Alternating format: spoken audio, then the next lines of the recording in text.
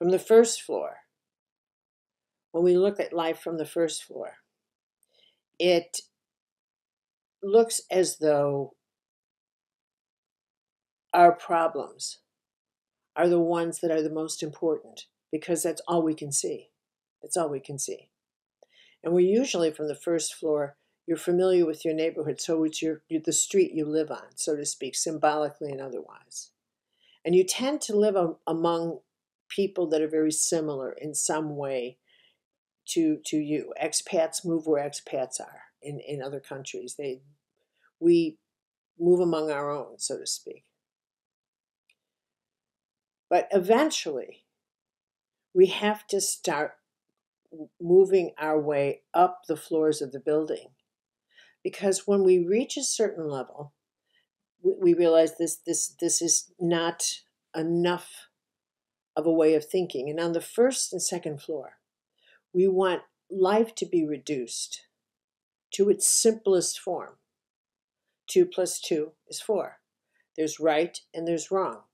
There's good and there's bad. There's winner and loser. And that's how we live. So on the first floor, life is organized around the archetypal pattern of polarity.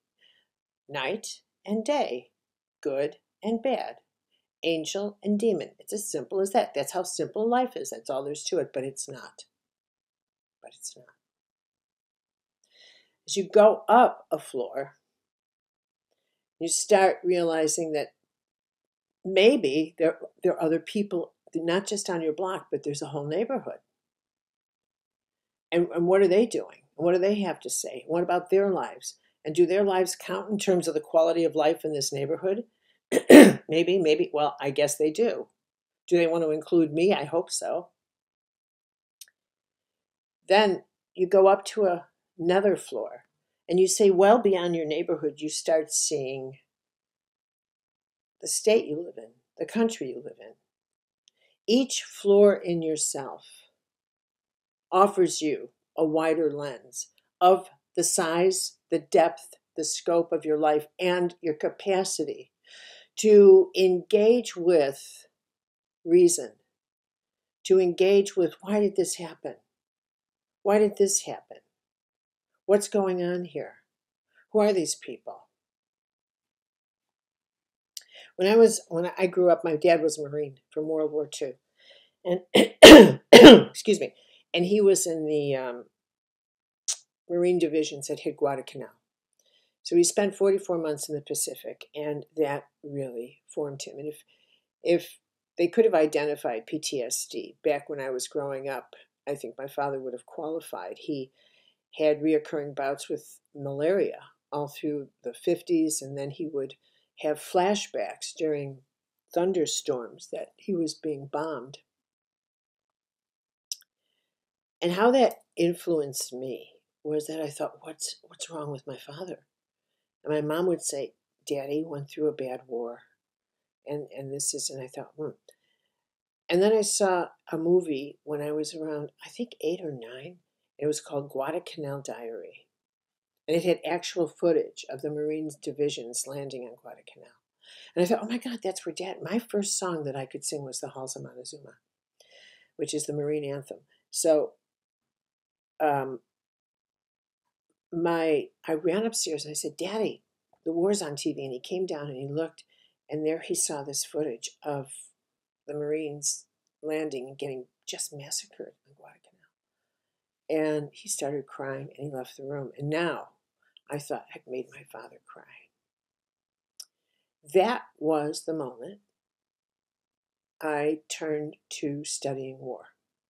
I'm not kidding you.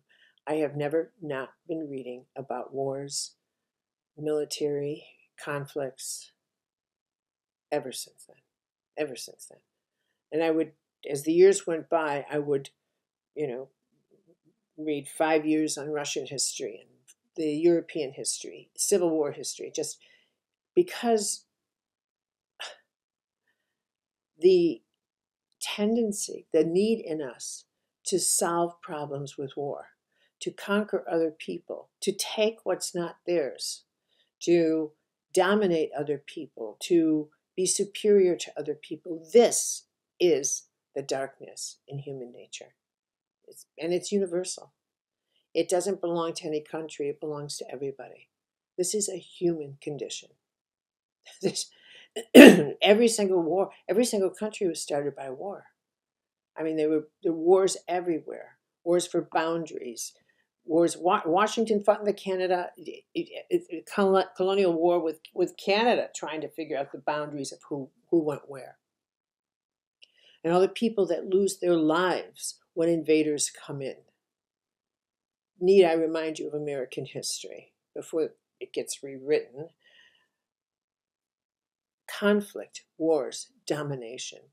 This is human nature. Now, what's unthinkable is really this extraordinary moment in time. It's unthinkable that we could face an explosion in the Middle East. But I want you to think about going up the floor of your building and getting out of yourself, getting out of saying that can never happen, because that's what got Israel in trouble. They said, oh, this could never happen, and it did. So you have to get to a floor inside of yourself that says, well, I've got to stop telling myself certain things can't happen, because maybe they can. Yes, indeed. Let's get to the floor where nuclear exchange can happen. And don't tell yourself again. We've grown so accustomed to living with an ever-present nuclear holocaust that we don't even think about it anymore.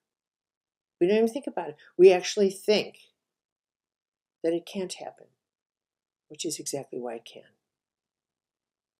Which is exactly why it can. And as this temperament and fever of rage, resentment, conflict is brewing everywhere. In my city, yesterday, a 6-year-old Muslim boy, well, a 6-year-old Muslim boy was stabbed to death by his landlord, by the landlord from the family. Why? Because he was Muslim. And the landlord was so enraged over the Middle East.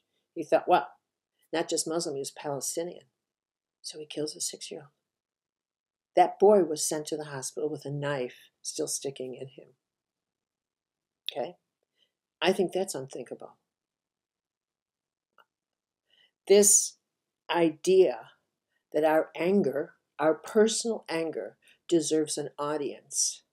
And not just an audience, but deserves that we are entitled to having the world change because we're angry, because unjust things happen to us. You know what? That's unthinkable. And it's unrealistic. And it's dangerous. And it's also, in the language of Buddha, an illusion. We cannot, all of us, decide my anger is so important that it should reorganize the events of everybody's lives. My anger is my issue for me to deal with within my world, in the world behind my eye, not in front of it. Not in front of it. It is unthinkable that we can sculpt this world to be a just and fair place.